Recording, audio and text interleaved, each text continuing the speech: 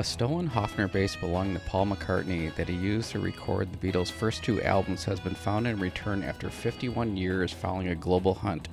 The guitar, dubbed as the most iconic lost musical instrument of all time by the team behind the search, the Lost Bass Project, was used in the Beatles singles including the 1963 hits She Loves You and All My Loving. It was the bass that started Beatlemania. The bass was stolen from a van in the Notting Hill area of London in 1972.